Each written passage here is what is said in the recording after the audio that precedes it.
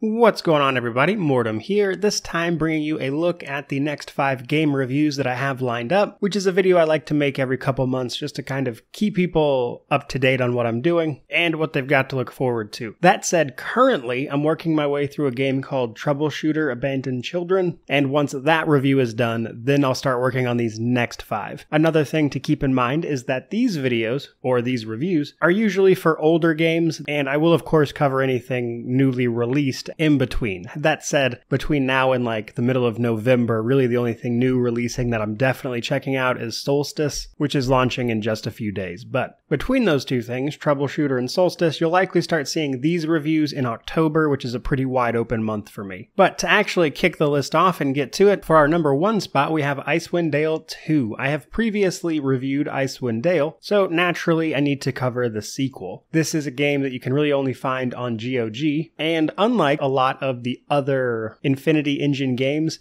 there has been no enhanced edition for Icewind Dale 2. From what I understand, something about lost source code making it basically a hassle without just outright remaking the thing. And because of that, this is a game I'll have to pick up on GOG, of course, but they're pretty great at getting old games from anyway, as they put a lot of effort into making sure they run. Unlike, say, Baldur's Gate, Icewind Dale tends to focus much more on the combat of D&D and the system, which brings us to another interesting point, which is that Icewind Dale 2 actually uses D&D 3rd edition, whereas most of these other games in the Infinity Engine series used AD&D or 2.5. So it'll be fun to play with 3rd edition, which I have not played the base version of 3rd edition in quite some time. So it'll be fun to mess around with that. But that brings us to the second game on our list, and that is none other than Neverwinter Nights 2. This is a game people have been asking me for a lot, as I reviewed Neverwinter Nights previously as well. Now, Icewind Dale 2, and specifically Mask of the Betrayer, are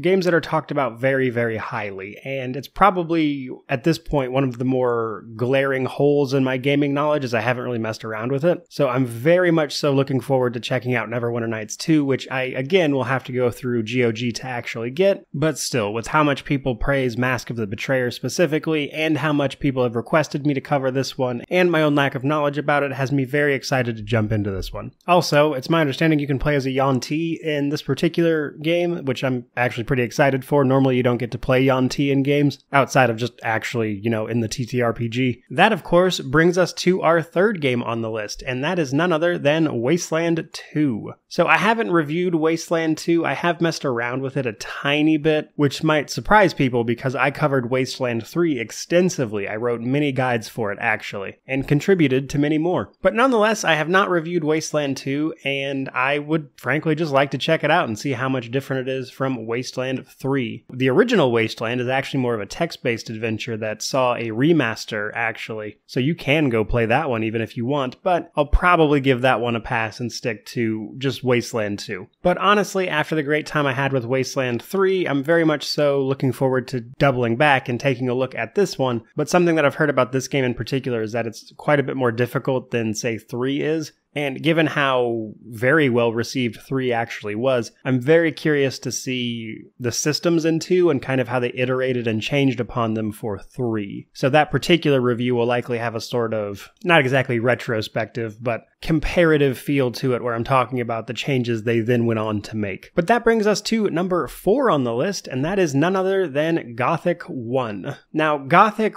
the series, is probably the single most requested series for me to cover on this channel. It's made by Piranha Bytes, who made the Elix series that I have covered for reviews previously, and I haven't gotten around to reviewing Gothic specifically, but again, people ask me for it all the time, so I figured we'd double back and actually check it out. As it seems to be a bit of a cult classic with a lot of mixed feelings one way or another, Piranha Bytes is known for a very particular style of game, and Gothic is what a lot of people think of when they think Piranha Bytes, so I'm excited to check it out because I enjoyed Elix quite a bit, and I want to kind of jump in and check out their roots, so to speak, before they moved on. And more specifically, it's my understanding they're going to be making a remake of Gothic, and I'd like to check out the series before that remake gets made, so I can of course have some knowledge of the original series before checking out the new one. Now, it won't be anytime soon, but I'll likely check out their Risen series as well, as people often ask me to check that series out also. But all of that said, we find ourselves at our last title, and this is going to be a rare re-review of Cyberpunk 2077. We're going to be re-reviewing this for a few reasons overall, but probably two major ones. The first one being that the game has seen major overhauls that I think warrant a re-review by themselves. But secondly, my initial review of Cyberpunk 2077 is something I did like right when the channel was about to take off, like a few months prior to things actually starting to step up. And my video quality and style has changed a lot since then. So that combined with the extensive changes to the game that have actually been made, I would like to give it a re-review before their DLC that was recently announced launches, so I can check that out as well. All 5 of these games out of the way and talked about will actually have completely cleared off the backlog of games that I have been wanting to try out for years, which has been a big focus of mine this year. And a lot of the reviews you've seen from me this year, if you've been a regular watcher, have been games that I have just not gotten around to for one reason or another. For instance, I only started doing